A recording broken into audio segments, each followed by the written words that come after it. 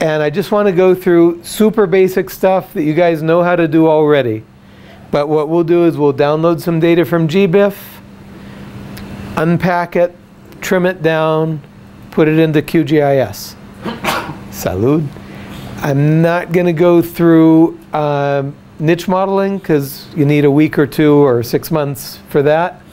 You can take the course starting in January. But we'll at least get you to the point of points on maps. Okay, it's easy, it won't take much time. So what I would suggest you do, or request that you do, is that you go to GBIF. So the landing page looks like that. Okay, it's just gbif.org. Okay, so go to GBIF. And once you're at the landing page, hit occurrences. Okay, and that, oh, that's weird. I think I'm in a problem with, let's see, there we go. So you've got the search panel here, and you've got the results panel here. Okay? And all I want you to do, you're going to have to open an account. You just fill in basic information, and that allows you to download. All I want you to do is pick some species that's interesting to you. You can do this from your room, or you can do it from the lobby area of the hotel. But some species of interest, right?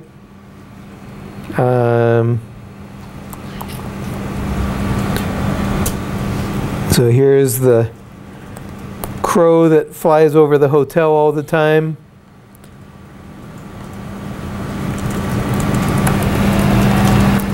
And you can see there are 200,000 records of that one species available to us. And we can look at a map. Salud.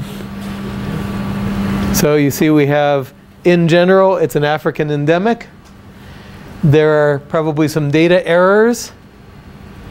And then these may actually be correct extraliminal occurrences. I don't know.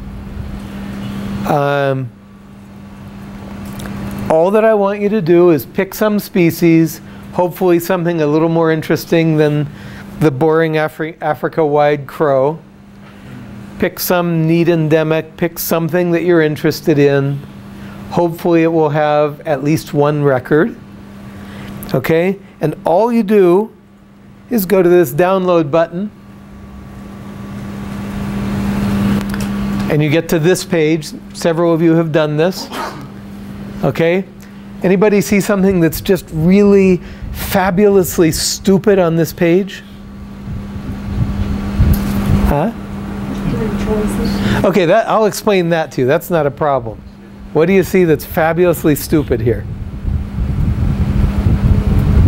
Ever heard of a tab delimited CSV? Come on, guys. Right? If it's tab delimited text, it's tab delimited text. CSV is comma separated values. Right? Sometimes it's hard to see clearly when you have your head up your butt. Right? I mean, just, I don't know what anybody's thinking. But you have these 3 opportunities. Species list is really simple. Let's say you searched on Rwanda. It would give you a list of the species that were represented in your query, but not the individual data records. Darwin Core Archive, you guys haven't gotten an introduction to Darwin Core. I'm not going to give it to you. You can Google it, but Darwin Core is an information infrastructure for biodiversity data. It is an ISO standard architecture for that information. It's essentially universally used. If you are involved in building biodiversity data sets and don't use Darwin Core, you're basically wasting your time. Okay? So Darwin Core has field names, descriptions, etc., for essentially complete description of a biodiversity data record. So If you download this, you get something 150, 200 data fields, which for any record, for any one record, will be mostly empty. Okay? It'll have all these useless geological things like stratum and all of that. I don't even, you know. Oh, she didn't react. She laughed, but I thought she was going to throw something at me.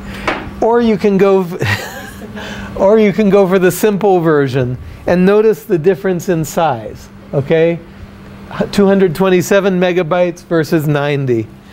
For what we are doing, all you need is the simple, okay? For what you might do if you were doing a complete data cleaning, you know, essentially getting ready for publication, you might want the Darwin Core Archives. Okay, there are things in there like maybe you have the country name, but there's also a field in the complete version for verbatim country name. And most all the time, the interpreted country name is the correct one, but not always. Okay?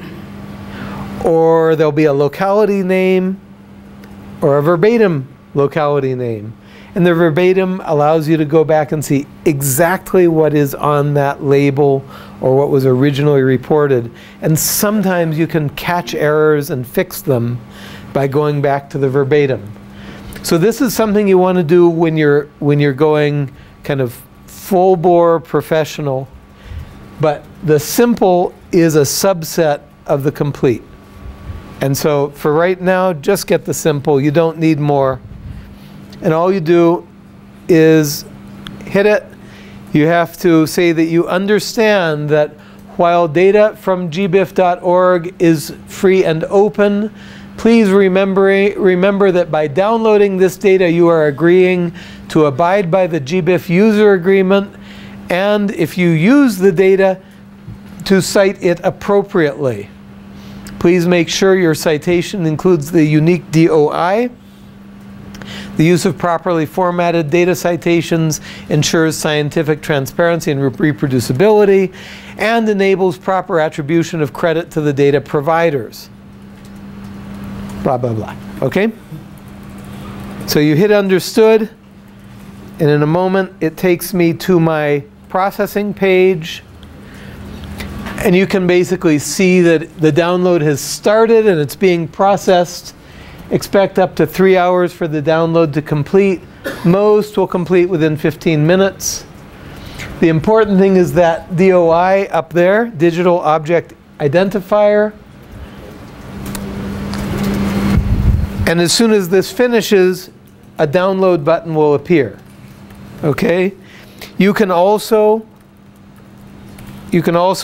go to the button that is your account. And you see it gives your profile, but it has this tab for downloads. And I actually use this quite a bit because I can go back in time and see all the downloads that I've done over the years. Okay? All with their original DOIs and all that. But what I did for showing you guys tomorrow is I downloaded boring old Corvus albus, the pied crow, and then 2 really cool microendemics.